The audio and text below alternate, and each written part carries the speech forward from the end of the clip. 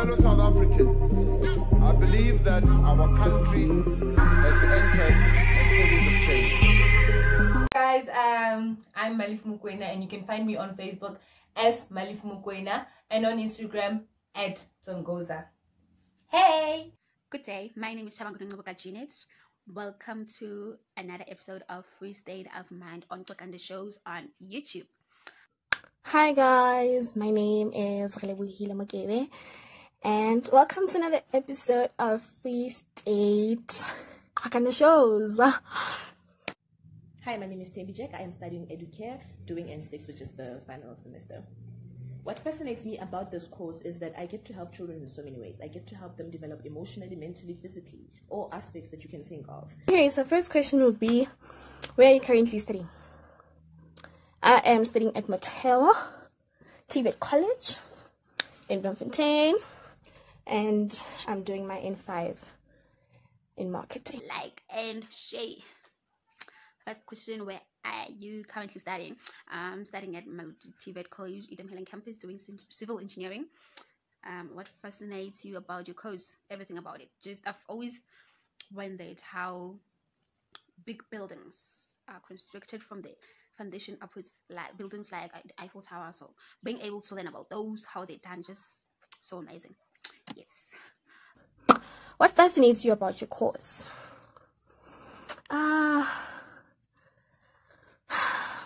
Everything about it. It's fun, although there's a lot of theory. It's fun. It has a lot of information about such and stuff. Like example, I didn't do economics back in high school. When I got to Motewa, I started doing economics. It was a bit difficult, but then yeah, at least now I know a little stuff about economics. So I went to school and got my degree and got my honors, and I'm currently busy with my master's degree at this point. So yeah. What keeps me motivated is my mother. My mother is my superwoman.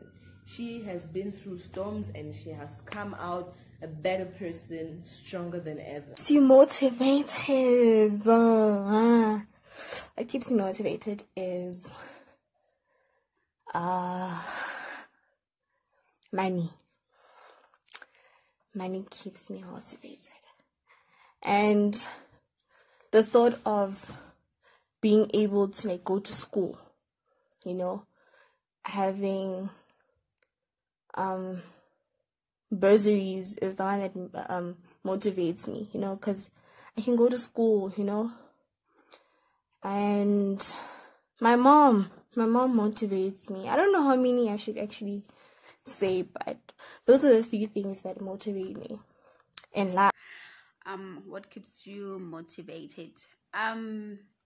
Waking up every single morning, seeing the ones that I love,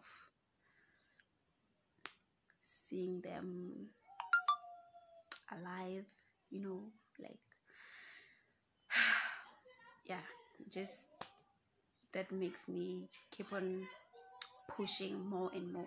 What motivated me to go to school was that I woke up and told myself every day, oh good see, girl, you got this, let's do this. So yeah, and what actually led me to me wanting to do it, like you get it, me wanting to do it, was the fact that my brother went to varsity and my sister went to varsity and they got their degrees. So I was like, nah man, I can also do this. I got this.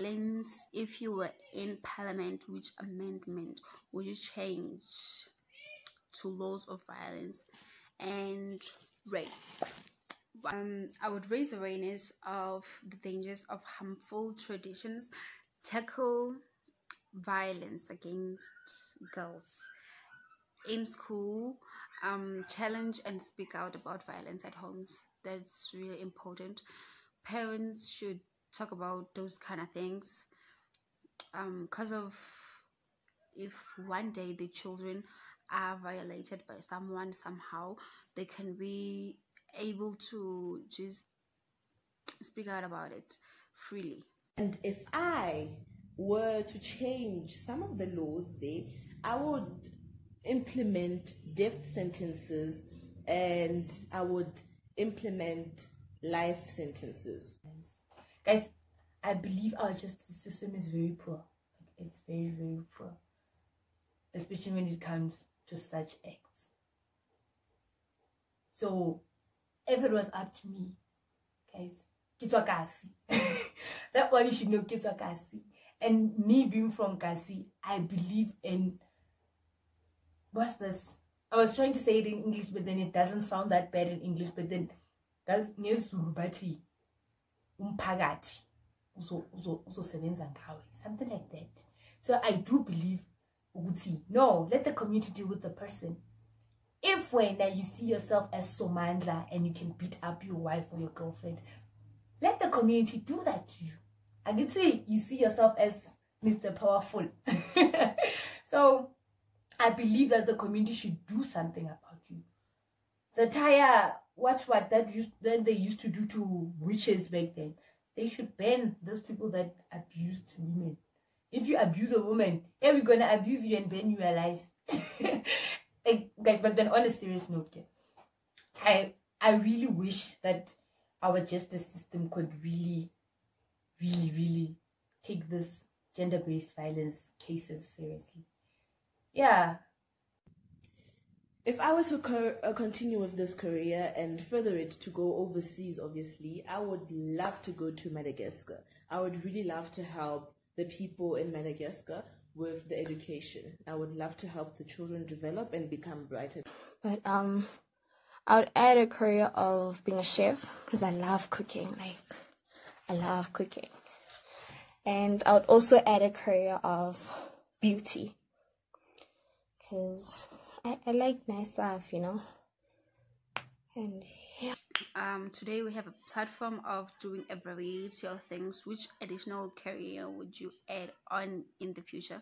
Well, I'm doing modeling too, so I'm a model. But except for modeling, I would add nursing. Yeah, I've always wanted to be a nurse. So yeah, like and Shay.